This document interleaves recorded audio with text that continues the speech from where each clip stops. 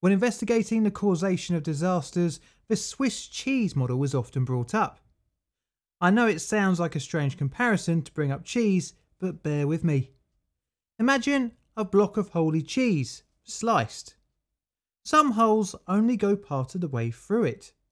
Imagine an event, say you tripping up on a child's toy. This could have been prevented in a number of ways, say telling your 2-year-old to put their toys away after playing with them, or looking where you're going. In the Swiss cheese model, either of these potential blockers for your painful fall would have averted disaster.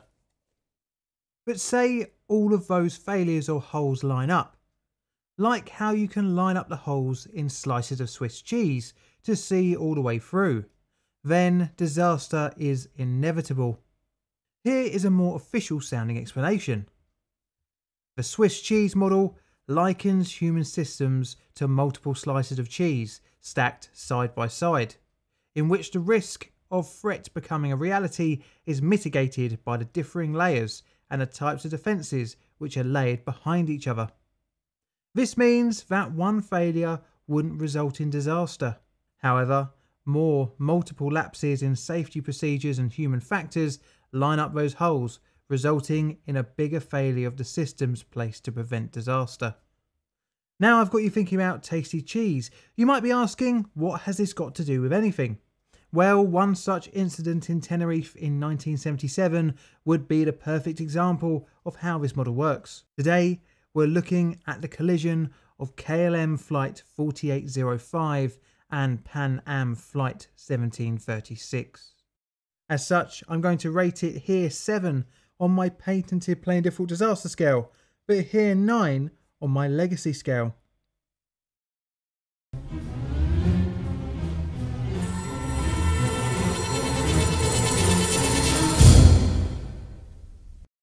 This is the result of an impatient pilot, multiple communications failings by using non-standard phrases, radio interference, a lost plane on a runway, a terrorist attack at another airport, and poor visibility due to low clouds.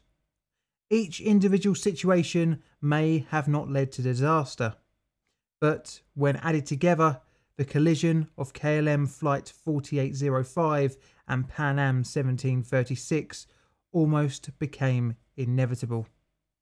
It is the 27th of March 1977, and members of the Canary Islands independence movement detonate a bomb in a florist shop in Gran Canaria Airport near Las Palmas, Gran Canaria, injuring 8. As security forces scrabble to investigate, a second bomb threat is called in. Not wanting to be responsible for a massacre, the police are forced to shut down all traffic to Gran Canaria Airport whilst they search for the hidden device. With multiple planes in the air, the decision by air traffic control is to divert many aircraft to nearby Los Rodeos Airport in Tenerife, now called Tenerife North Airport, some 75 kilometres away. Los Rodeos by the early afternoon was awash with aircraft, far more than usually experienced at the airport. The airport had only one runway and one main taxiway running parallel to it, with 4 short taxiways for connecting the two. So much was the congestion on the ground that planes were blocking the taxiway, forcing aircraft to taxi on the runway before positioning themselves for takeoff, a procedure known as backtaxiing. At the beginning of the shutdown, Pan Am Flight 1736's crew would have much preferred to stay in the air in a holding pattern, as at 13:15 they had around 2 hours worth of fuel. However, the flight was ordered to land in Tenerife, much to the disappointment of her crew and passengers. Much better for the passengers' comfort to be ready to land when the all-clear was given, especially due to the long distance the flight had covered from Los Angeles with an intermediate stop at New York. The crew on board consisted of Captain Victor Grubbs, aged 56, First Officer Robert Bragg, aged 39, Flight Engineer George Warnes, 46, and 13 flight attendants, along with 380 passengers, mostly of retirement age. The flight crew had over 30,000 hours of experience. Although not all covered on the Boeing 747, the crew were confident in the plane. The Pan Am plane was quite a historically important specimen for the 747's legacy. It had operated the inaugural 747 commercial flight on the 22nd of January 1970. Not only that, but the plane had the honour on the 2nd of August 1970 to become the first 747 to be hijacked. Another plane caught out during the disruption of services to Gran Canaria Airport was KLM 4805, which, much like Pan Am 1736, had found itself diverted to Tenerife. The KLM aircraft was also a 747 and was chartered by the Holland International Travel Group and had departed from Amsterdam Airport Schiphol, Netherlands. The crew were also experienced, but was captained by somewhat of a KLM celebrity, Jacob Veldhuizen van Zanten, aged 50. Van Zanten was KLM's star pilot and head 747 training instructor. So much was his value to the company that his face was even on advertising material for the airline. His flying career started in 1947 when he gained his private pilot's license, and by 1950 he had achieved his commercial certification and began working for KLM the same year. By 1977 he had amassed over 11,000 hours of flying time, 1,500 of which were on the 747. Accompanying Van Zanten on the crew of the KLM were First Officer Klaas Meurs and Flight Engineer William Schrader. Again, like the Pan Am flight, the team combined had several tens of thousands of hours of experience. By late afternoon, Gran Canaria Airport slowly opened up to traffic again. This meant that the much delayed and diverted aircraft could complete their journeys. Not wanting to be delayed further at its destination and not wanting to break the laws on duty crew working time, Van Zanten took the opportunity to refuel the KLM where they were. However, this would block in other aircraft, including 1736, for over half an hour. Much to the annoyance of the Pan Am, which still had enough fuel on board for the final leg of its journey. The captain and first officer left the plane to measure the gap between the KLM and the active runway, but the distance was lower than the safe minimum. They were obliged to wait. The added delay was further compounded by a Dutch family not going back to the KLM on time. Finally, at 16:56, Van Zanten's KLM radioed the control tower for clearance to taxi. Tenerife Airport is at 633 metres above sea level. This has an unusual side effect. Clouds at 600 metres above ground level at the nearby coast are at runway level at Los Rodeos. With clouds being blown in from the sea, this creates variable visibilities where clear visuals 1 minute can almost instantly drop below minimums the next. And the 27th of March was just such a day. After 3 minutes of confused conversation, at 16:59, the instructions to proceed down the main runway and to backtrack for takeoff were received and understood by the flight crew. These instructions meant that the KLM would turn 180 degrees once at the end of the runway in preparation for takeoff. At 17:02, the Pan Am called the tower for clearance to taxi. This was granted, but with the additional instructions to turn onto the third left taxiway. Pretty straightforward, you might think, but when you look at the diagram of the airport, those instructions make little sense. Only 2 taxiways on site look viable for a 747 to make the desired turn to reach the end of the runway. The taxiways were unmarked, and by now visibility on the runway was concerningly low. The Pan Am called up the tower to confirm that it was not indeed taxiway 1 instead of the requested 3. The ATC replied abruptly, "Third one, sir. 1, 2, 3, third one."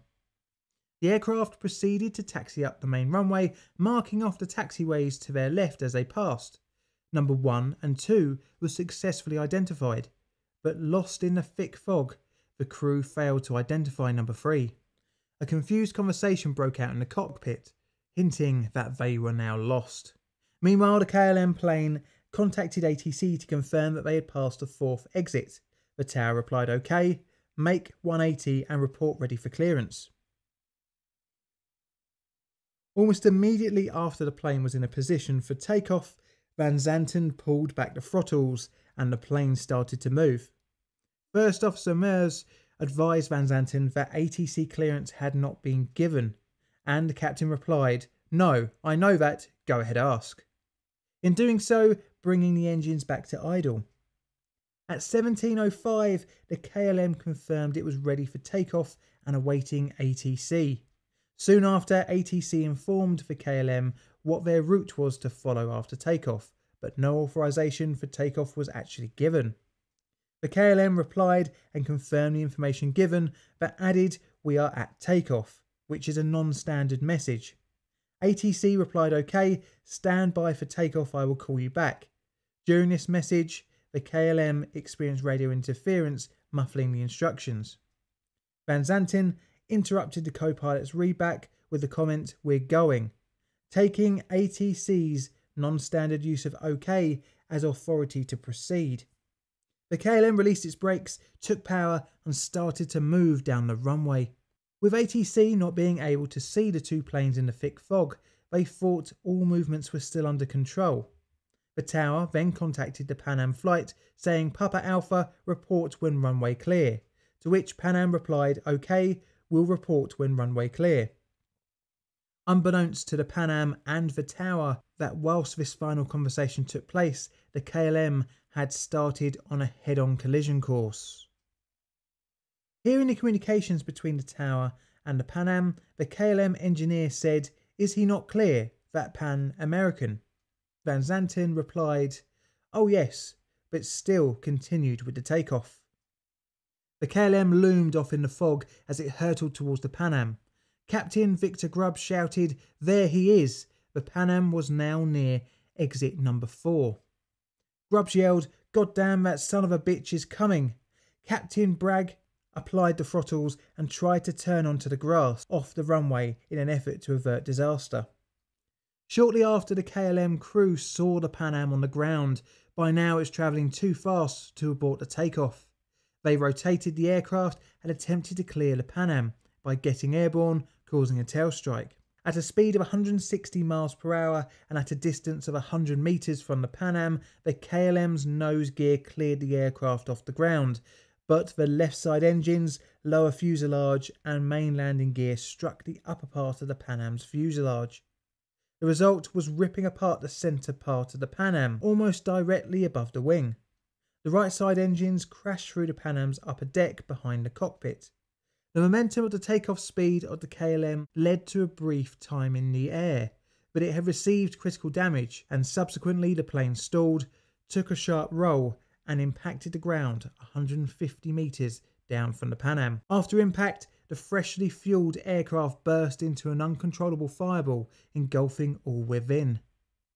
Seeing the inferno, rescue workers made a beeline to the site of the KLM, completely ignoring the Pan Am. In a miraculous turn of luck, the captain, first officer and flight engineer of the Pan Am 1736 had survived. This would come to haunt them for the rest of their lives. The only survivors of the disaster were 61 members of crew and passengers aboard the Pan Am. Many escaped through the now open central part of the fuselage onto the still intact wings, jumping to the relative safety of the runway. All aboard the KLM perished, most likely from the impact and fire when the aircraft hit the ground. Although not severely deformed, the escape doors on the plane's fuselage were not operated. The 61 survivors were promptly transported to Santa Cruz hospitals.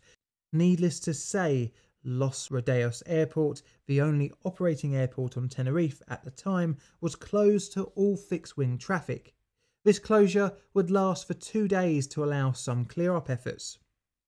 With 583 dead, 61 injured and 2 multi-million-dollar aircraft written off, the only questions available are how and why. Initially, KLM, upon hearing about a collision involving one of their fleet, set about assembling an investigation team. The logical person for this task would be the head of pilot training, Captain Jacob Veldhuizen van Zanten. But the company would be shocked to find out at the helm of the disaster was their most experienced 747 pilot. The investigation into the event would gain international attention, in part due to it being a collision between a Dutch and American airlines on Spanish soil, but also due to the entirely preventable nature of the crash. Both planes were sound mechanically, and both crews had more than enough experience for operating in such conditions. However, Van Zanten did take off, disregarding all the apparent warning signs, for example his first officer not gaining clearance for takeoff, and the ATC giving no explicit instructions to allow him to, which should have pointed him to stay on the ground. In the back of the captain's mind was a recently imposed law on limits of time a crew can operate. When the rule came into force, it was relatively easy for a captain to work out how much time his crew had to work. But after December 1976, the process to work out the amount of operating time left became too complicated.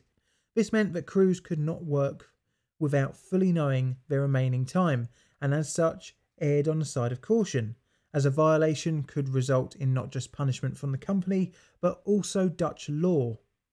This would have played on Van Zanten's mind, and even on that of the crews, where exceeding the limit would result in the plane being grounded at Las Palmas and could have cost the company money and affected plans back at home. The fear of being stuck far away from home would have had an effect on the crew called fixation, an almost tunnel vision-like mental state, where the goal is the most important thing and all potential hazards are ignored. In the Spanish investigation into the crash, it was thought that this phenomenon, along with communication errors, led Van Zanten to believe that he had the authority to take off. Let's look at the communication errors that could have caused this. The Dutch investigation pointed out that during communications between the tower and both planes, background noise could be heard from a football game being listened to. This could have contributed to some confusion or distraction amongst communications. Also, the tower had to deal with a higher than normal workload. On top of that, poor visibility due to low clouds. No one could see where the other was.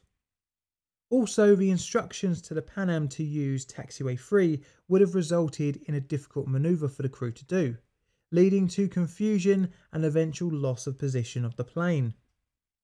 During the vital clearance request stage, once the KLM had lined up, a misunderstanding led the crew to believe they had clearance. The statement by the first officer, "We are ready for takeoff and we are awaiting ATC clearance," was responded to from the tower with, "You are clear to Papa Alpha Beacon," which was the ATC clearance. The intention of the ATC was to inform them of their route after takeoff, but this was understood as "You are clear to go." The second part of the control tower's message was to stand by for takeoff clearance, which was continued by "OK," followed on with a 2-second gap ending with the message "I will call you back." Captain Van Zanten took power halfway through the readback of the first officer, in the assumption that the authority had been given, which was further reinforced by hearing the word "OK." His crew on board could have questioned the assumption, but his seniority and experience led them to accept his decision. The main cause of the accident was the confusion in communication, where the KLM thought it had clearance for takeoff, while simultaneously the tower thought the plane was stationary. The final potential diversion from disaster was thwarted by pure bad luck. As the Pan Am heard the word "OK" from the tower, they feared the KLM could misunderstand this. In desperation, they radioed saying that they were still on the runway, but this was blocked out by the tower's 2-second gap between the words "OK" and "I will call you back."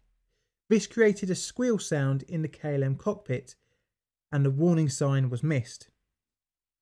Multiple failures lined up at Tenerife, which each individual one wouldn't have resulted in the crash, but when each hole was matched, the outcome was inevitable.